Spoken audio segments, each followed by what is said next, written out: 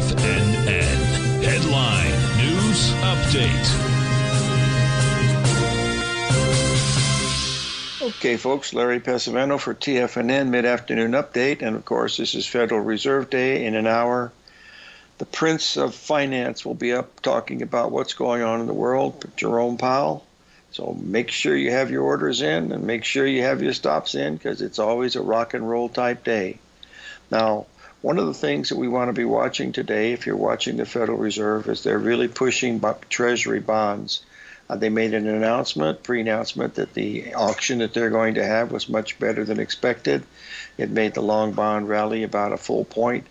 But folks, got to remember now, the bonds are in big trouble longer term, because rates will be going higher, even if this is an intermediate top up here at 5%.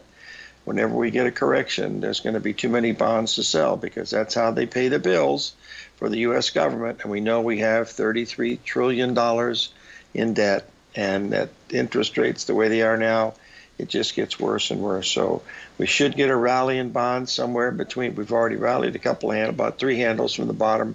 But what we have to do is we could get a rally much greater than that, just because it's very oversold. So make sure that you have stops. I'll be talking about it on my show that will come up here in another minute or so.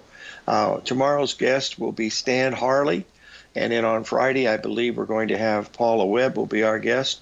And I had some really great conversations with her. As a matter of fact, she reminded me of something that I did for the Mercantile Exchange way back in the 80s. I was 84, I believe, when the S&P started to rock and roll. I was giving a class to the floor traders there, and I had 13 things that they should use for trading the S&P. And by golly, I've got that right in front of me, and I'm going to share that with you when we do our daily thing on the 15th. It's rather long to do it, but if you follow these 13 things, they're good for anything. I just happen to be asking about the S&P, but they're good for any particular thing that you look at. You've heard them all. The question, you haven't heard them in order that I had them lined up, and not necessarily in importance, but I think you'll enjoy it when you see it. Today we're going to be looking at some of the stocks that we're following before the Fed, and also the mega stocks. We're going to watch to see what they're doing. So we'll be right back, folks. 877-927-6648.